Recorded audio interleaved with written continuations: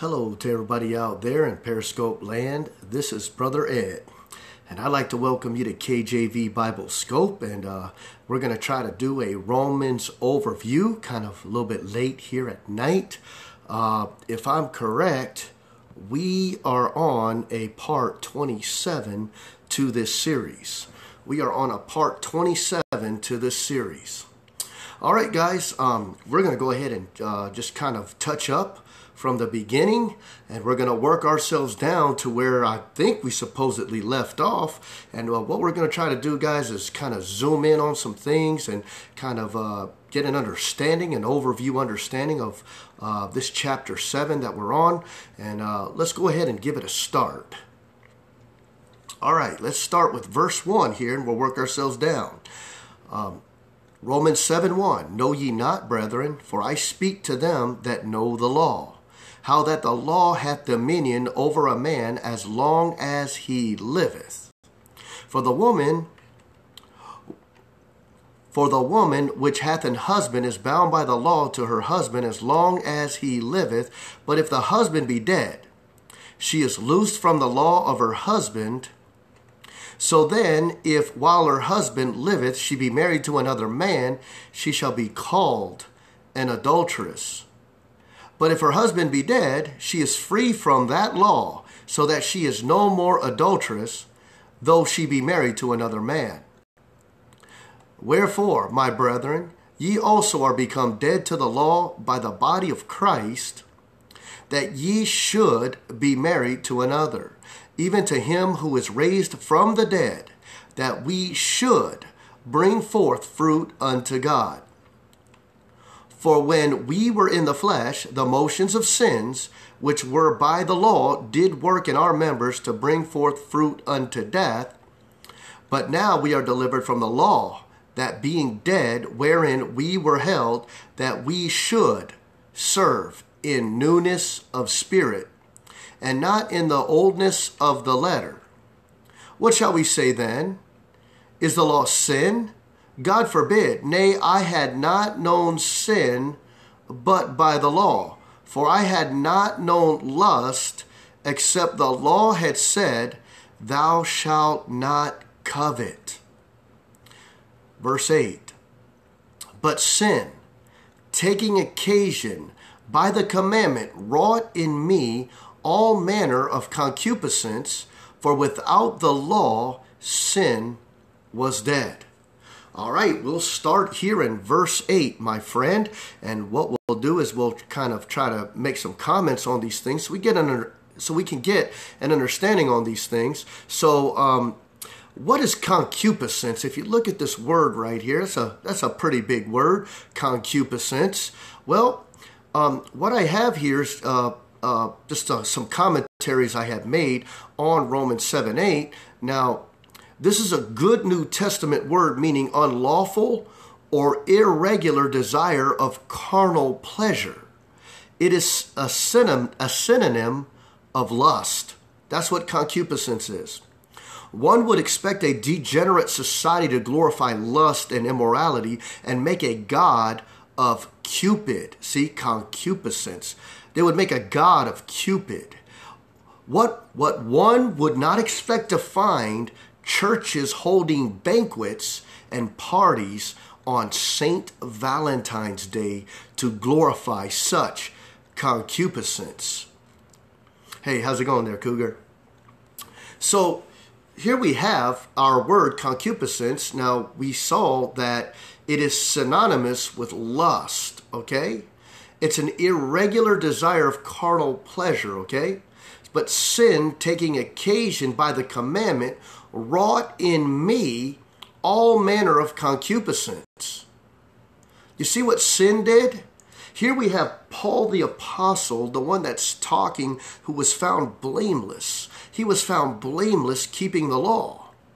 And yet, in Romans 7:8, a saved man says, this law, these commandments wrought in me, that's Paul talking, all manner of concupiscence, for without the law sin was dead. See, if you don't know the law, then sin really has no force upon you. because you don't really know the letter of the law. You don't know specifically what sins that you violated. But when you have the letter of the law, all of a sudden it becomes more clear the violations that you've had concerning the law. Now, we're not just talking about any law, although this does apply, practically, even if you go to a court of law. I mean, most people go to court and they don't really know the laws, that are in the law books. And then when they go to court, they get kind of slammed with laws that they never even heard of. They're like, whoa, wait a minute. I violated that. And then by violating that, I violated that. And by violating that, I violated that. And it works the same way. But with God, if you're saved today and you learning the Bible, then what learning the Bible will do is show you how much of a sinner you really are, in which you can glory in the grace of God that you've only received through our Lord and Savior, Jesus Christ. Now, if you're not saved today and you're on my scope, I would urge you today, you would consider what Jesus Christ has did on the cross for your sins. Time is running out. Death is sure. Death is coming for all of us. You need to be prepared to meet God. And in order to be prepared, you need to make sure that you know that you've trusted in what you know to be true. And that's what I mentioned, that you know there's a God. That's step one. Number two, you need to respond to that one true God by the faith that God has dealt with every man. Romans chapter 12, verse 3. Now, if God dealt with every man a measure of faith, then you need to take the faith that God's given you and not put it in science. Don't put it in evolution. You need to put that faith that God's given you in the Lord Jesus Christ. Everybody has faith in something, guys. And God says He's entrusting you with knowledge and with truth. And will you respond to what you know to be true and put your faith and trust in Jesus Christ? Okay? So believe that He died for your sins. He was buried and rose again the third day. And if you trust that and believe on that, not Brother Ed, not some man, not some prophet, but the Holy Bible, the Word of God says that you're saved. Not just till the next time you sin. Not just till the next time you feel like you've lost your salvation. The Bible says the moment you have a one moment in time where you have believed and trusted in our Lord and Savior, Jesus Christ, you are saved forever. Forever. I mean, what is eternal life? Is eternal life temporal or is eternal life eternal? So if eternal life is eternal, then there's no way you can lose it once you've obtained it. So that's very important that you know that, because so many people are taught that when you're saved, you've got to keep it. And you can't keep your own salvation, because we mess up every day. So we need to trust in Jesus Christ and that He keeps our salvation for us. God keeps our salvation for us. Praise the Lord for that. I couldn't trust my own self with obeying God and every statute that He's told me to obey. How am I going to be able to keep my own salvation? I couldn't do it. Therefore, I trust in the one true God through our Lord and Savior, Jesus Christ, to keep my salvation for me. And you do the same. All right, guys, now I got that little gospel message, out of the way. Let's continue on. So, let's go to verse 9. For I was alive without the law once, but when the commandment came, sin revived, and I died. You see that? Here's Paul talking. This is what the commandments do to us. When we learn these commandments, we learn that, wait a minute, I didn't keep that law. Wait a minute, I didn't do that. Wait a minute, I didn't do this law over here in the New Testament. No, I didn't do that. Wait a minute, this one over here, I didn't do that. And even more so, Paul being a Jew, he had a whole lot more to keep of the letter of the law, and the law was given to the Jews anyway. So we're talking about the letter of the law was given to the Jews. And see, Paul couldn't keep it. He realized, wait a minute, I'm blameless according to the law, but yet when I go into the law, I see, wait a minute, sin is reviving and I died. I can't keep it, because if I violate but one law, I'm guilty of all. James chapter 2, verse 10. See, Paul knew he couldn't keep it. That's why it says blameless. It doesn't say sinless, according to Paul's testimony. You see that? That's why words do matter, okay? For I was alive without the law once, but when the commandment came, sin revived and I died. Now look at verse 10.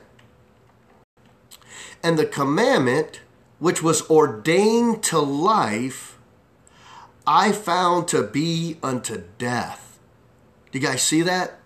Now, what does ordained mean? Because see, you always get a problem with these people that want to redefine words, and they don't redefine, or they don't define the words in their context. They'll define the words in what they think in their heart, or what they think society would define these words as. Okay, so what we're going to do, guys, this is a novel idea. We're going to look to see what how the Bible defines ordained. Okay, let's do this. Psalms 7:13. He hath also prepared for him the instruments of death. He ordaineth his arrows against the persecutors. Now, do you guys see the word prepared there? Let's go ahead and highlight that. Now, look what it says. He hath also prepared for him the instruments of death. Now, see the semicolon right there? We're about to redefine, or not redefine, we're about to define what, where's our word, ordaineth means. He hath also prepared for him instruments of death. Now, what do you mean by that? He ordaineth his arrows against the persecutors. Well, here we go. There's your definition right there. Let's highlight that one. So ordaineth means what? Prepared. And if I said prepared, what does that mean? Ordaineth. Not hard, guys. Let's do it again. Isaiah 30:33. For Tophet is ordained of old. So let's highlight ordained there. You guys do the same in your Bible. For Tophet is ordained of old, yea, for the king it is what? Prepared. Now let's highlight that. Now, you see the semicolon there? We are doing a definition of ordained here. For Tophet is ordained of old, yea, for the king it is prepared. Now, where does it say for Tophet is ordained of old, yea, for the king it is predestined? It doesn't say that. So why would somebody say that ordained means predestined when all in the Bible it says ordained means prepared? Let's do it again. Romans chapter 7, verse 10, and that was our other one. We'll come back to that. I definitely, that's where our verse is right there. We're going to come back to that. Let's do this one. 1 Corinthians 9:14. Even so hath the Lord ordained that they which preach the gospel should what? Live the gospel. Now, you see, ordained in the context of 1 Corinthians 9:14 is even so hath the Lord, now look, prepared that they which preach the gospel should live of the gospel. So when you take that word ordained and you know what it means, we still use the word ordained because the King James Bible is perfect and preserved. And so we say ordained. But when we define the word ordained, we mean prepared. So let's not get that confused, okay? And that's what Calvinists will do. They'll say ordained always means from the foundations of the world, predestined. And that's not what ordained means. It means prepared. Okay? Well, that puts a monkey wrench in a lot of people's false doctrine, doesn't it? Yes, it does. Now, let's go to another one. Let's do Ephesians 2:10. For we are his workmanship, created in Christ Jesus unto good works, which God hath before ordained that we should walk in them. Okay? Now, this is the good works we're talking about. And what is God doing right there? God hath before ordained. That means he's prepared. For anybody that's in Christ and they're saved unto good works, they are prepared. God has told them before that they are prepared, that they should walk in them.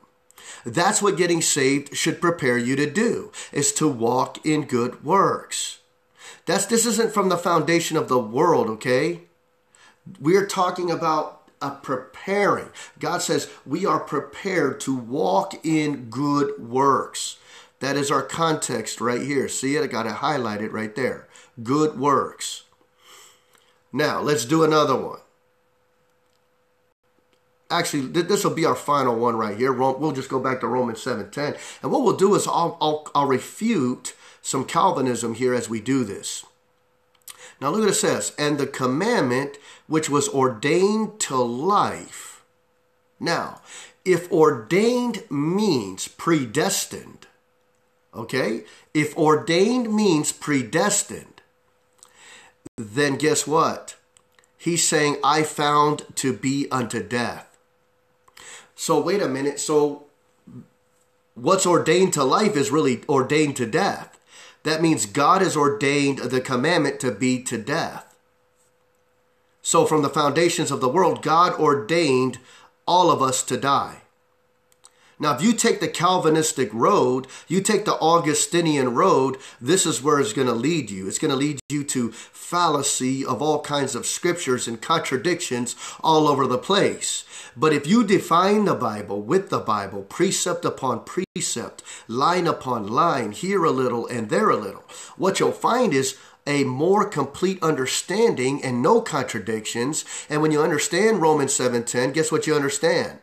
And the commandment which was ordained, which means prepared to life, I found to be unto death. Prepared to life. You know what? None of us can keep the commandments to earn eternal life. So what does it prepare us for? It prepares us for death. Why? Because none of us can keep the law. So what do we need to look to? We need to look to somebody that has kept all the laws. Every single law, didn't violate one single law his whole life long. And who was the only person that was ever to keep every single law? That would be the Lord Jesus Christ. So you see, guys, now that's the comparison that Paul is doing right here. He's comparing what he has done according to works in the law, according to the law itself, that it cannot be violated at all. That's what he's comparing it to.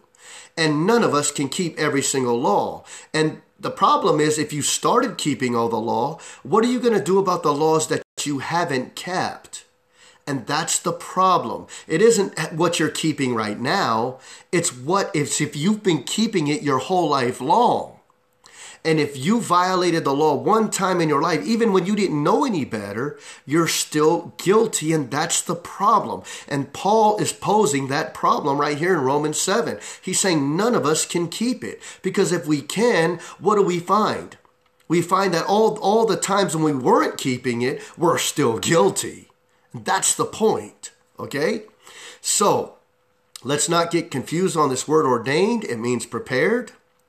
And look, I found to be unto death. Let's understand that when we try to measure our lives with the law, and we just need to be good people to go to a better place, we find that we can't do it. We found it to be unto death.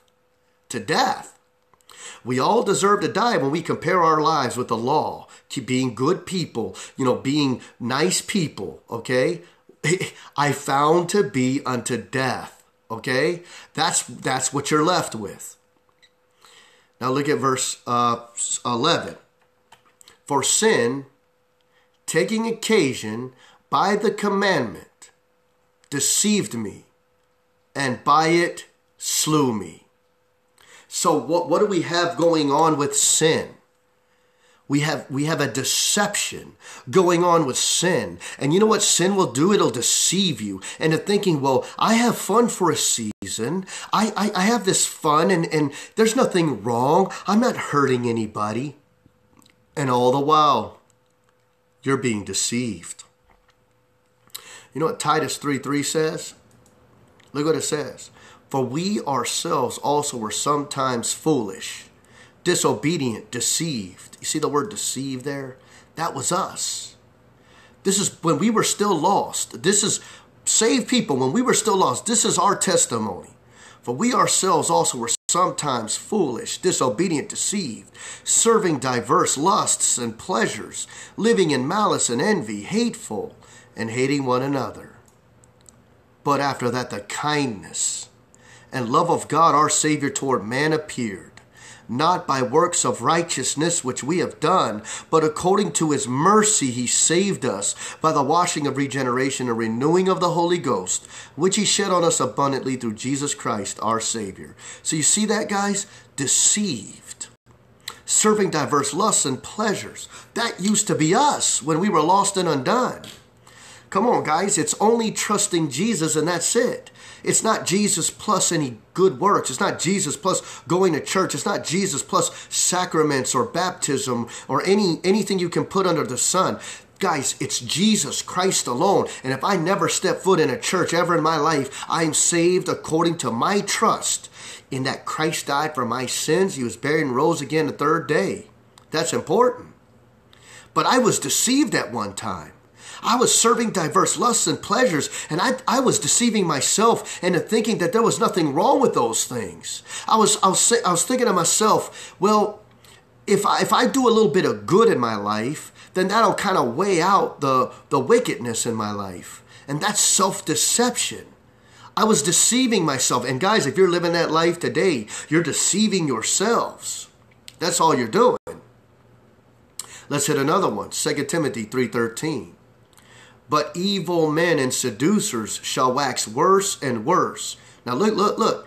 Deceiving and being deceived.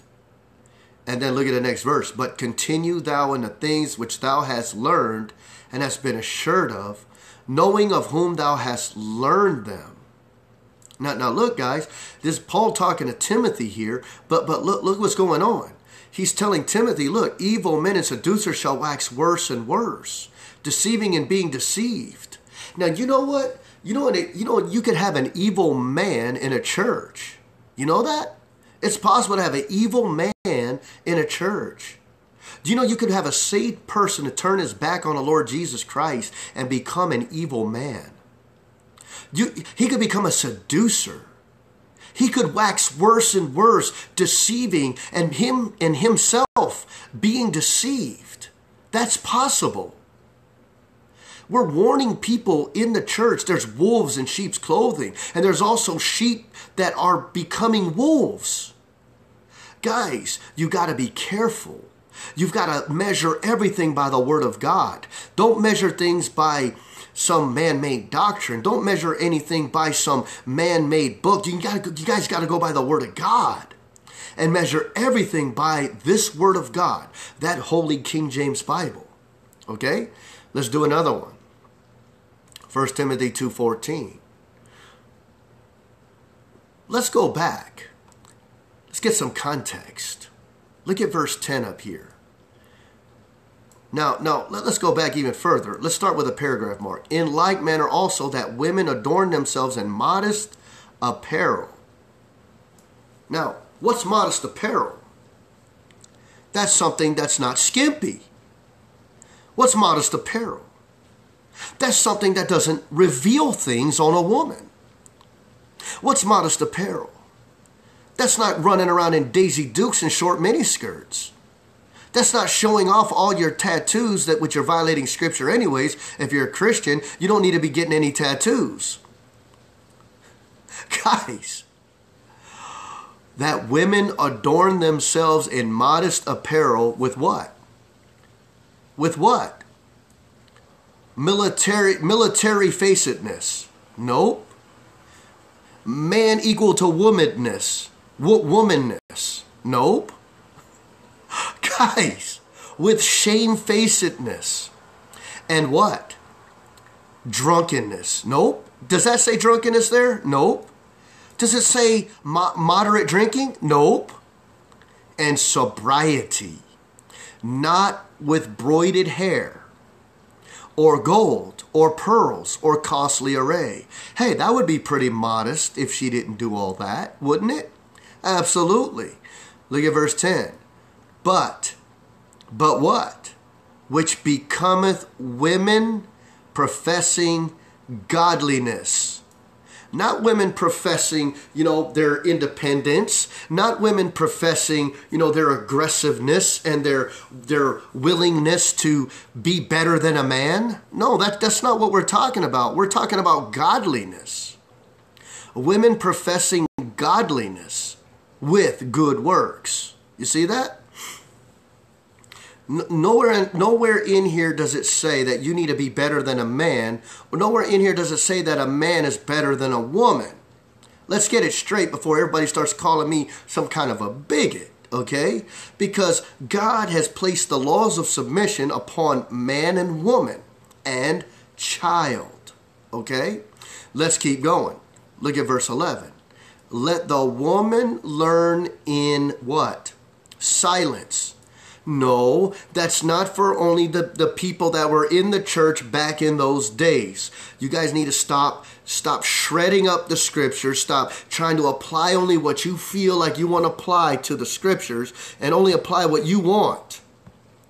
Guys, you've got to obey the scriptures. When they're written to the New Testament church, you obey them. You don't say, well, I don't think that's going to apply to us.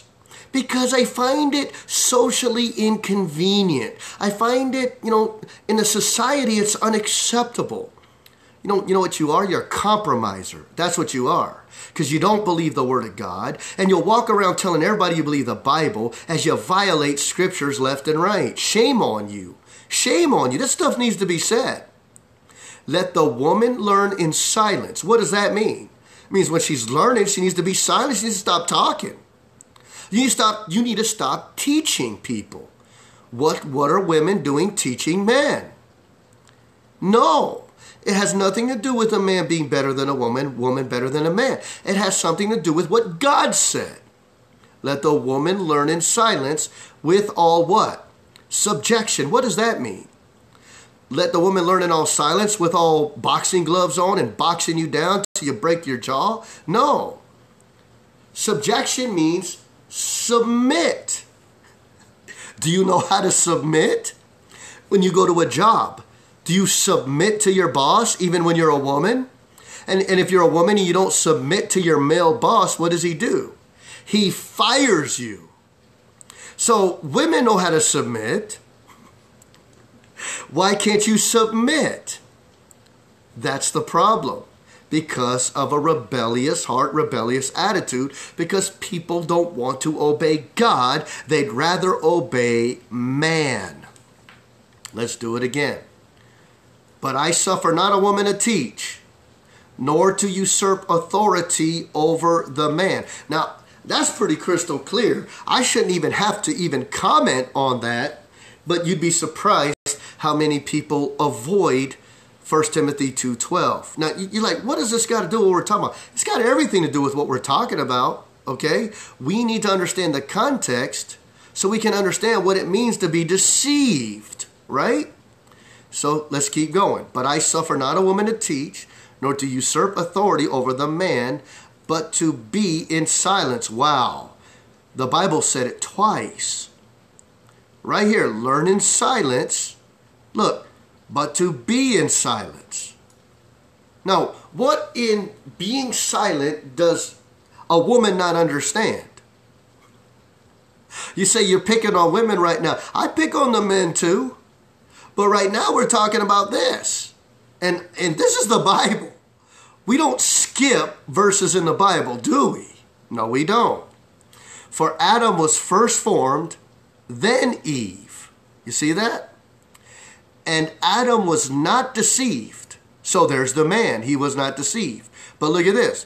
But the woman being deceived was in the transgression. So who was the one deceived? The woman. Who was the one that was talking and rambling about with her mouth to the serpent and saying, we can't eat it, neither shall ye touch it, lest ye die. Who was the one blabbing her mouth and saying things that God didn't even say? That was the woman. The woman was doing all that. So the woman was deceived, not the man. Adam knew what was going on. Adam willingly sinned. But the woman, she was deceived. She was deceived. One more time. She was deceived. So why is a woman not to teach? Because she was deceived. Why is a woman to be in silence? Because she was deceived. Why is a woman not to usurp authority over the man? Because she was deceived. Why is a woman to learn under a man and with all subjection? Because she was deceived. All right, you just got to say this kind of stuff because people get confused. They say, well, you don't preach 1 Timothy 2:14, do you? You don't preach you don't preach 1 Timothy 2:11, do you? Yes, I just did. And we believe the Bible, okay? So, deception is a real phenomenon in a human being in how they encounter practical, coherent things in life, how they deal with reality. Self-deception is a very culpable phenomenon, okay? There's people out there that are deceived and really believe they're not deceived, okay? So, now here I want to cover this one too since we're on deception. We are told 3 times not to be deceived in the New Testament. Let's give a few. 1 Corinthians 6:9. Know ye not that the unrighteous shall not inherit the kingdom of God? Be not deceived. You guys see that? Be not deceived. Neither what? Fornicators? Are you a fornicator? You watching that pornography right now? You a fornicator? Whosoever looketh on a woman to lust after her, it says looketh on a woman to lust after her, hath committed adultery with her already in his heart. So neither fornicators, nor idolaters. You got your own little Jesus. You got your own little Jesus that says watching pornography is okay. Got your own little Jesus that says going out to the club and the bar and getting drunk is okay. Got your own little Jesus that says, gee, me and Jesus are cool. Me and Jesus is my homeboy. You know, Jesus saves me money at Walmart. Yeah, that's not the Jesus. You an idolater. You're an idolater. That's not the Jesus of the Bible. Neither fornicators, nor idolaters, nor adulterers. You married today? You trying to find some excitement somewhere else? You better repent. You're deceived. If you're thinking that you're going to inherit the kingdom of God being an adulterer, shame on you. Nor effeminate. You wearing that rainbow shirt today? You got on that rainbow shirt? Got your rainbow umbrella on? Huh? You out in the rain with your rainbow clothes on? Talking about, I'm gay. And, gay people are just as right with God as anybody else. See, there you go again. Nor effeminate. Nor effeminate. That's clear. That's pretty crystal clear. Guys, you a homosexual? You gay? You better repent. Repent. Nor effeminate, nor abusers of themselves with mankind. Oh, that could, abusers of themselves with mankind could cover a bulk of things that humans do on a daily basis. Abusers of themselves with mankind. You like watching horror movies? Abusers of themselves with mankind. This covers our pornography. Abusers of themselves with mankind. You like, come on guys, you like watching sinful things no matter where you go. You like watching fights. You like watching dirt and filth. Nor abusers of themselves with mankind. Nor thieves. Say, I'm not a thief. How dare you call me a thief? Ever downloaded anything from Pirate Bay? Ever downloaded anything from one of them torrent sites? Ever downloaded illegal music off YouTube? Guys, you ever downloaded anything? You ever borrowed a pencil and not given it back? If you're a woman, ever borrowed a hairbrush and not giving it back? Nor thieves, nor covetous. You say, well, I don't violate that one. Ever wanted somebody else's wife? Ever wanted somebody else's girlfriend? Ever wanted somebody, period? Nor covetous. Nor drunkards. Well, I don't violate that one. Oh, you don't? You don't violate that one? No? Ever had a drink? One drink in your life? Nor drunkards. Well, I don't define drunkards that way. Well, see, you don't know what the Bible says then. If you're drinking, you're a drunkard. See? Oh, I don't like that. I think you're pushing that one too far. No, nor drunkards. We believe the Bible. Nor drunkards. You want to drink? You're a drunkard. But I drink in moderation. You're a drunkard. You're not a moderate drunkard. You're a drunkard. Nor revilers. You a reviler today? Every time somebody tells you something, you revile it? Come on. I'm telling you about God. Do you revile that? I'm telling you about Jesus Christ. Do you revile that? I tell you about the Bible. I tell you about Christian conduct, Christian living. Do you revile that? Does it mess up your plans and what you want to do in your life when I mention sins in the Bible? Nor revilers, nor extortioners. You extorting things? Is that how you make your money? You extort people? Is that how you have your way with your wife? Is that how you have your way with your husband? You extort them? Come on, is that how you make money? You make money prostituting and extorting? You better repent. Look, nor extortioners shall inherit the kingdom of God. And you know, the whole time we said this, what are we dealing with? People that are deceived. Are you deceived? Are you deceived? Because people think they can get away with all the things we mentioned and that they're going to have some kind of place with God. And you're not. You'll not inherit the kingdom of God. The kingdom of God is within you. All you're going to have is death. That's where that leads you. Death. The wages of sin is death. All right, guys, I think we did the first one, be not deceived. So we are told 3 times to be not deceived.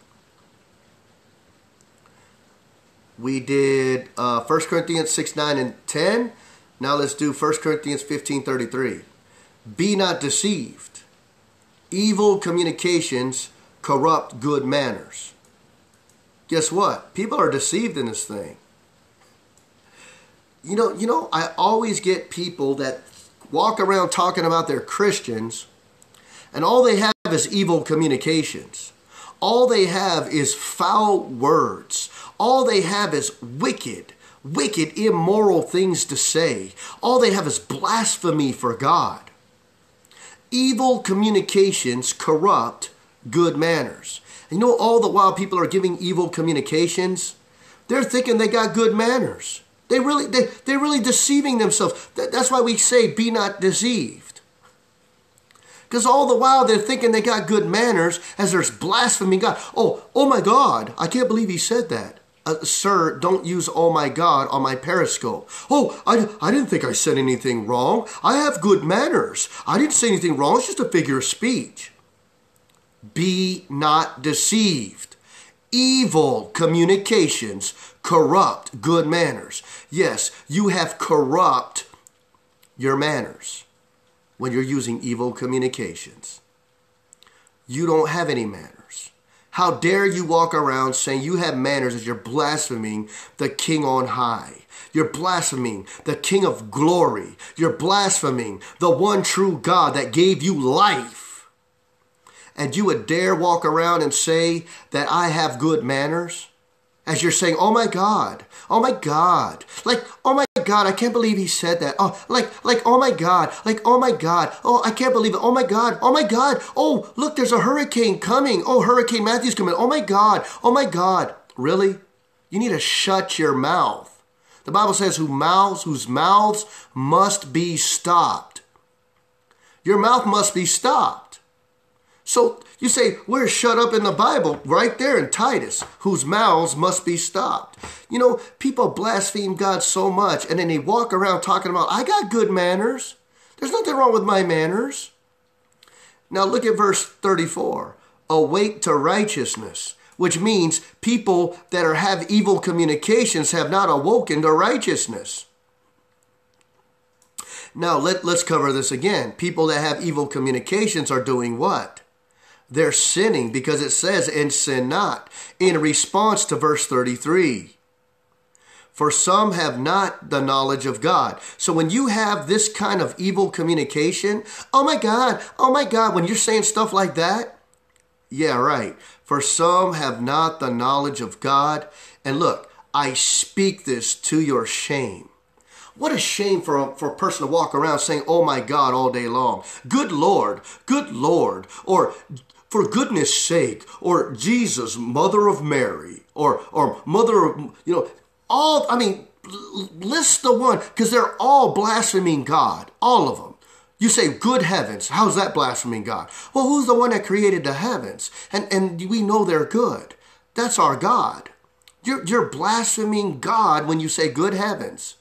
See, we're not going to get too deep into this, but what we're talking about is a self-deception here.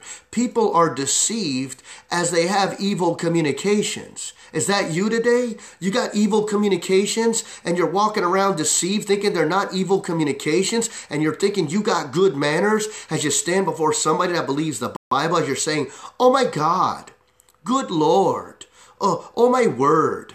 No, don't do it. All that is, they're all fillers. And they're all fillers to blaspheme who? The one true God. Don't do it. Stay away from those words. Retrain your vocabulary. So be not deceived. Let's do another one. Galatians 6:7. Here's our last one for be not deceived. Be not deceived. God is not mocked. So people are deceived in thinking that God is mocked. There's a self-deception there. People think they're mocking God, and that's self-deception. Now look what it says, for whatsoever a man soweth, that shall he also reap. Whatever you sow, you're going to reap that thing. Now, let's go to verse 8, get some more context. For he that soweth to his flesh, you want to sow to that flesh? You want more sin? You want more fornication? You want more drugs? Shall of the flesh reap corruption. Now look, but he that soweth to the Spirit shall of the Spirit reap life everlasting. Notice that sowing to the flesh, you're not reaping any everlasting life. So how are you deceiving yourself into thinking that as you're committing all these horrid sins against the holy God, that somehow you're going to have life everlasting? You're deceiving yourself. And the Bible says, be not deceived. God is not mocked. For whatsoever a man soweth, that shall he also reap. You will reap what you sow. You want to sow to that flesh? If you keep sowing to that flesh, that corruption is going to lead to the wages of sin, which is death. And I don't mean just of the body. I mean of the soul. If you don't get saved, if you're not saved today, that's what's going to happen to you. But if you're saved today, you better get out of that flesh, man. You need to repent of that. And you start sowing to the Spirit. Now here's the problem with the sowing and reaping thing. People think that the moment they get saved, all of a sudden, the consequences of sins that they've already committed are going to go away.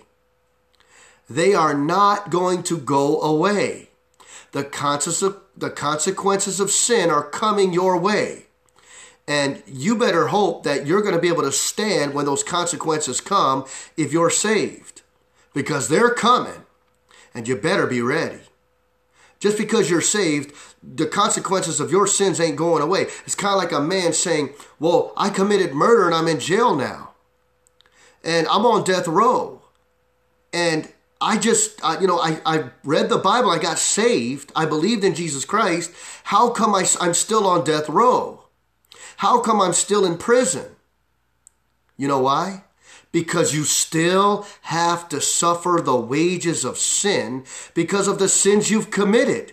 It doesn't matter if you're saved. God's not going to save you out of the consequences of sins you've already committed in this body of flesh.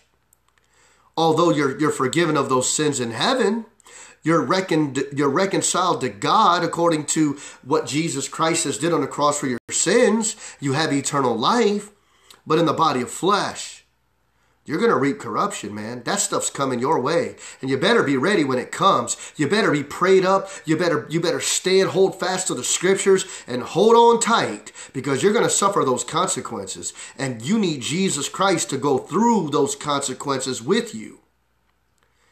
And you need to stand according to that spirit that you have within you. Yes, Holy Spirit ain't going to get you out of those things. You're going to suffer those things. And you better take heed to the word of God.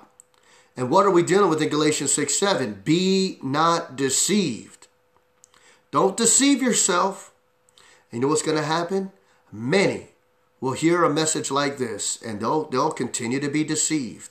And when bad things happen and their consequences come, they blame God because of their own sin and the consequences for those sins coming.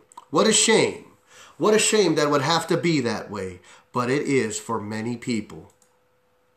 All right, guys, so here we are. We're back at Romans 7:11. For sin taking occasion by the commandment, look, deceived me, and by it slew me. So that's what sin does. We covered a little bit of that self-deception and us being deceived by our sin. And that's just like I said, we're just scratching the surface. We're just grazing Bible verses for these things to have some understanding of the verses in Romans, okay? So what we're going to do, guys, we're going to stop right here. Yeah, we only hit a few verses. We'll stop at Romans 7:11. And thank you guys for joining me. KJV Bible Scope. My name is Brother Ed. And again, I appreciate you guys joining me and looking at these verses and studying the Bible yourselves, knowing what to believe out of the Word of God. And may the Lord richly bless you. And all those that are here with me through this storm, this Hurricane Matthew, I'll be praying for you guys. I pray that, first of all, that you get saved. Trust in Jesus Christ, because you never know what the Hurricane Matthew would do. It could be in the path of a Christian and also in the path of a lost person. And just because it's in the path of a Christian doesn't make, God of none effect, because things do happen.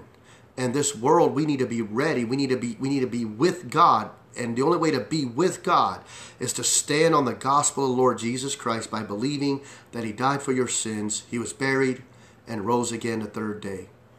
All right, guys, trust that and believe on that before it's too late. Don't wait till you're on your deathbed, and most won't even get that opportunity. Most people die instantly. Trust in Jesus today. Don't wait another minute. I'll definitely be praying for those that are going through this hurricane, lost and saved alike, that those that are lost would be saved, and those that are saved would look to God in the bad times and the good times. Okay, guys, may the Lord richly bless you. Y'all have a good evening.